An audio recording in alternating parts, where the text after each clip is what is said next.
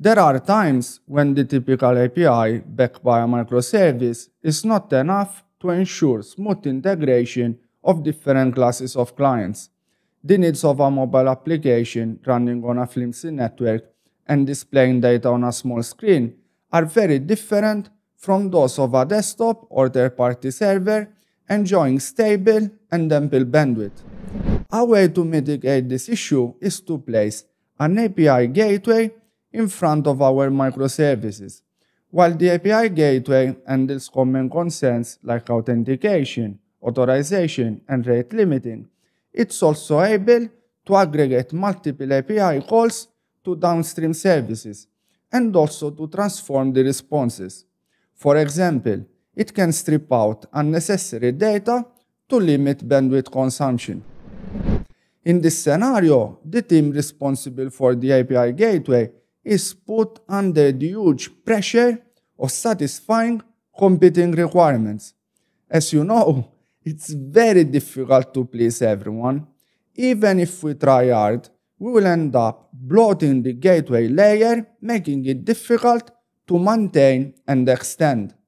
Sometimes front-end concerns can leak all the way to the underlying microservices. The result is the same. We end up with bloated applications, and most importantly, we introduce the need for coordination between the team developing the front-end and those developing the backend. Sam Newman introduced the backend for front-end pattern in the Building Microservices book to tackle this problem. The backend for front-end is just a microservice developed for a specific user interface. This way we can satisfy the requirement of each user interface without bloating our gateway or downstream microservices with presentational concerns. Most importantly, we can fine-tune the BFF to serve the specific requirements of its user interface. The best way to think about the BFF pattern is to think of a user interface application split into two portions, one running on the client device and the other running on the server side. For the best results, the same development team should take care of both portions. We want to avoid the need for communication between different teams with different perspectives and priorities. The BFF is not a typical backend application. While your typical microservice is written in Java, Python, or Go, the BFF is usually written in JavaScript or TypeScript to leverage the expertise of the front-end team. Keep this in mind. It's imperative that the BFF service contains only client-specific logic and behavior. We don't want any business logic inside it. General business logic should be placed in the downstream microservices, while global features can still live within the API gateway.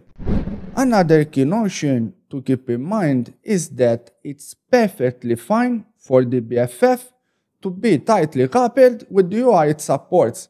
It has only one goal, which is to serve its front-end application. Thus, it has to do it in the most efficient way possible. There is no need to try to generalize it, since we expect no other client using it or other team developing it. The only exception to this concept is when the BFF is intended for a class of front-end applications rather than a specific user interface. This is a major choice we need to do when we leverage this pattern. Should we create one BFF per user interface? In this setup, Android and iOS have their own BFF. Or should we create one BFF per class of user interfaces? In other words, one BFF could serve all mobile applications. This depends a lot on the context. If you need to leverage different technological stacks, then it might be appropriate to have independent BFF services. If all you need is a lightweight version of the full API, you might get away with just one BFF. If you watch my other videos, you know what I'm going to say. Everything has a cost. So before we rush to use the BFF pattern in our next design, let's understand what the drawbacks of this approach are. The main concern around the BFF pattern is code duplication. There is a high chance that the different user interfaces need similar data from the BFF, especially if they belong to the same class. That means different BFFs end up exposing similar interfaces. Additionally, the BFFs need to fetch data from the same downstream services. Thus, similar integration code is written multiple times. My advice is to ignore code duplication in these scenarios. Don't try to identify which code can be reused across the different BFF services, so you can place it in a shared library. If you do that, you will create dependencies between the different front-end teams, negating one of the main benefits that the BFF pattern is supposed to give them. It's obvious that with code duplication, we are increasing the size of the code base we need to build and maintain. This is generally a very bad idea. We should always aim at keeping the system as lean as possible. However, let's keep in mind the original driver of the BFF pattern. The technological stacks and data needs of the different clients should be so different that it would be detrimental to satisfy their requirements in a single component. As long as we have dedicated teams for each client BFF pair, efficiency will not be an issue. If we don't have enough resources and have just one team dealing with all the front ends, then the BFF pattern will add stress to a team that it's already overloaded. An alternative or sometimes complementary approach to BFF is to power up our APIs with a query language like GraphQL. GraphQL allows the different client applications to specify exactly which data they want to retrieve, removing the need for front-end and back-end teams to agree on interfaces.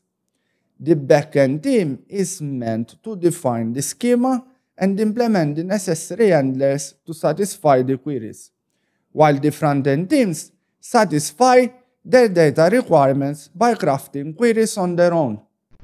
In conclusion, if you need to support multiple classes of user interfaces with different requirements and technological stacks, backend for frontend is going to be your BFF. Best friends forever, man. However, make sure you have enough resources, developers with the right skill set before you leverage this pattern.